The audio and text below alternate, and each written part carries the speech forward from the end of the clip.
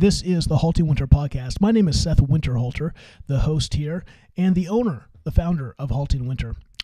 We exist to help business owners align their products and their teams toward a clear mission in order for them to scale and soar.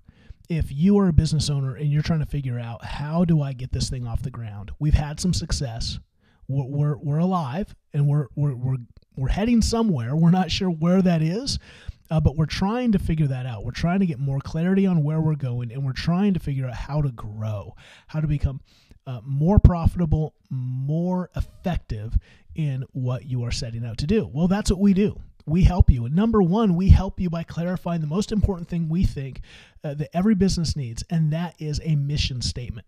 And not a mission statement, and the reason why you might say, oh, that's dumb. You know why you say that? Because your mission statement currently is probably dumb. Your mission statement, and most mission statements of both businesses and organizations, are absolutely worthless. They are something that one person or a board created that makes them all feel good, but it does not give any direction. It does not give any urgency. It does not give any clarity as to where the business is going in the short term. And by short term, I mean like 1 or 2 years. I believe a good mission statement for a business should be achievable within 2 years. Otherwise, it's too far out. It's too distant. There's too many things that could change and come up and derail. And so it must give clarity for the team to come in a row, day by day, week by week, and to see measurable success as they get closer and closer to that mission. And so go back to the earlier podcast, 2 podcasts ago, and listen to the intro on mission statements. What is a mission statement? How it should be simple and memorable and exciting. Listen to that. Then the last one, we talked about then when you have a mission statement, what you need then are 2 more elements. You need key behaviors, key characteristics. And we talked about that. Well, what are key characteristics? This is what the behaviors that the team embodies. So when you go to hire people, you know the people to hire.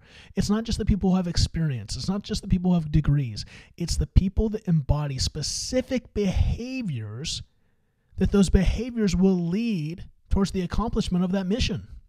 It's the behaviors that you want your business to have when you engage clients, when you engage the world around you. Those things will lead toward a successful mission statement.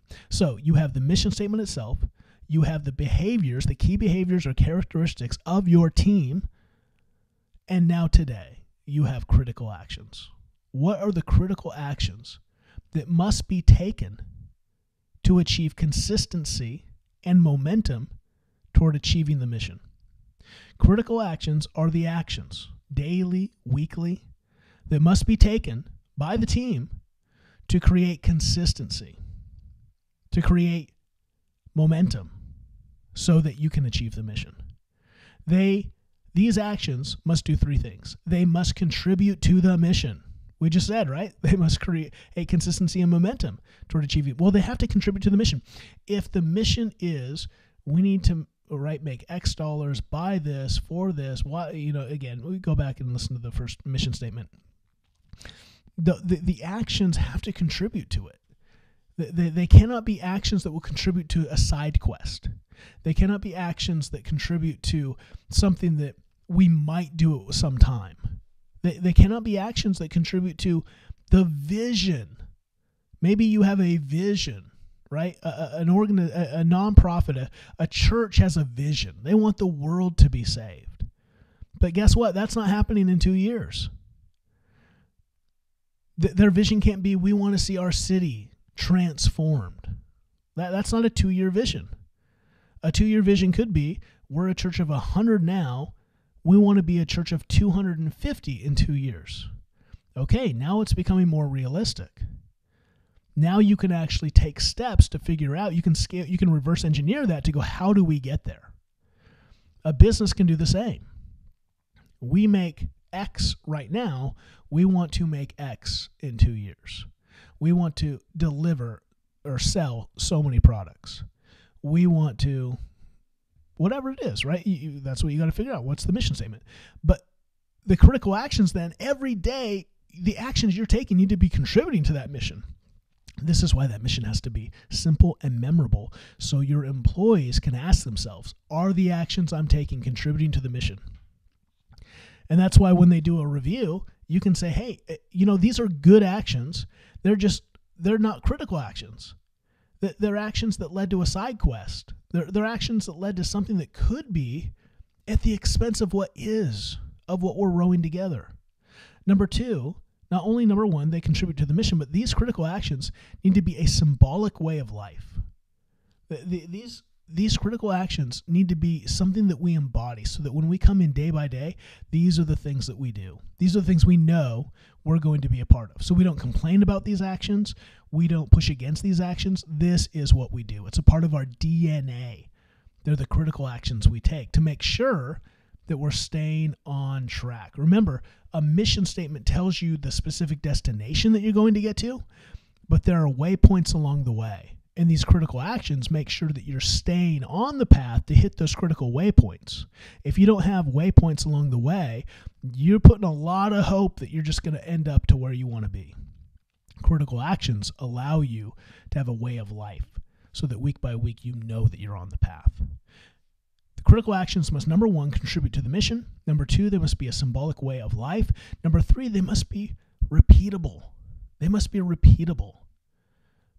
They're not actions that are some huge, we're going to have an annual conference to make sure that we rah ourselves to the mission. That is not a critical action. That is, right? Because it's repeatable, but it's too far out. If your mission statement is a mission that's going to be accomplishable in 2 years, you can't have one meeting to create momentum and another to celebrate it. You're not going to make it happen. So these are repeatable actions that happen week by week. Repeatable actions that are critical in making sure that you stay on the path. So at Business Made Simple, again, this is Donald Miller's company, of which HaltingWinter uses their frameworks. I'm a certified coach of Business Made Simple, therefore, and why is because I love their frameworks. I love what Donald has created. And I've used similar frameworks for the last 20 years in the businesses that I've founded, in the organizations that I've founded and led and been a part of. These are very similar frameworks that I've used. And so now Donald's just done a great job of boiling them down, of simplifying them. And so I've teamed up with Donald and the Business Made Simple team to use these. And so if you work with us, if you've heard of Business Made Simple, it will be... you'll have familiarity with it. If you haven't worked with them, then that's fine. You will get to know them. It's an incredible framework that gives you just very easy to understand guidance in how to build and scale your business. So at Business Made Simple, they have 3 critical actions. Number one, they do a daily stand-up. So again, this is that repeatable symbolic way of life. They just know that their teams are going to have a daily stand-up meeting to accomplish some things. Now, it doesn't even say in the critical actions what those things are. They just because they want to be clean. They don't want to say a daily stand-up meeting where we do X, Y, and Z. No, because again, that daily stand-up meeting, the X, Y, and Z may change depending on what needs to happen to make that mission. So you want to be clear, but you don't want to be so defined that then you got to go and change it. Like they have a daily stand-up. That daily stand-up is going to accomplish the team to be on the same page to be able to move forward. They have a daily stand-up. Number 2, they double-check their work. Their critical action is to double-check our work. Why? Because it's easy to make errors. And so they know that. So they say, hey, one of our critical actions is we're just going to double-check it because we want to make sure it's excellent. We want to make sure if it goes out that we have done the diligence to make sure that it's gone out the right way. Now, it doesn't mean we're going to not have errors, but the likelihood of saving ourselves because we double checked, it's going to save us time. It's going to save us frustration. So we have a daily stand-up, we double check our work, and number 3, we spread the word.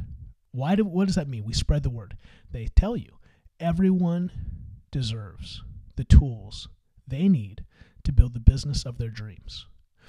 That's the word that they spread. Everyone deserves the tools they need to build the business of their dreams. So that motto is just instilled in every team member there. So they're going to spread the word, whether that's with new clients they're talking about, whether it's possible clients, whether that's just on the street. Hey, what do you do? I work for Business Made Simple. Oh, yeah, what is Business Made Simple? Well, we believe everyone deserves the tools they need to build the business of their dreams. Wow, that's kind of compelling. So you guys have the tools? We have the tools. Wow. Well, man, I know someone who has a business and maybe they need some help. I know they're struggling, right? Like, are your critical actions leading you to the mission? They have a daily stand-up because they want to achieve the mission, so they need to be on the same page to know that what they're doing is achieving that. They want to double-check their work because if they do that, it's going to take out frustration and error so that they are on track to reach the mission. They want to spread the word because the mission is to help businesses, to give businesses the tools they need to build the business of their dreams. So that critical action is moving the mission forward to help more business owners. Does that make sense? Does it make sense that your critical actions then need to be the key, consistent drivers that build momentum to achieve the mission? So you have a mission statement, simple, memorable, exciting. You have key behaviors that the team is going to embody day by day. And you're going to have critical actions that the team takes to bring the mission to reality. That is what we do at HaltingWinter to help businesses align their products and teams. We help create that clear and compelling mission.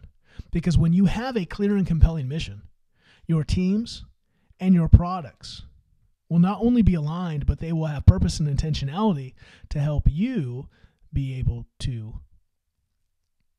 grow, be able to scale, and then be able to soar. It's one thing to scale, but it's another thing to scale and soar.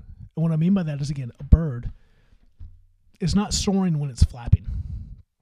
It's soaring when the wings are extended and it's just flying. And that's what we want your business to be. Enjoyable, breathtaking, purposeful, intentional. We want your business to soar, and we believe we can help. And so if you are in need of a mission statement, if you're in need of that process to work through key behaviors and critical actions, we would love to help. Hit us up, HaltingWinter.com. We would love to give you the tool of a free business assessment. We'd love to have a time to work with you on that and to give you insights and to maybe see if we can help you scale and soar to new heights and to new places. Again, this is Seth Winterhalter, Halting Winter. Check us out, HaltingWinter.com. Until next time.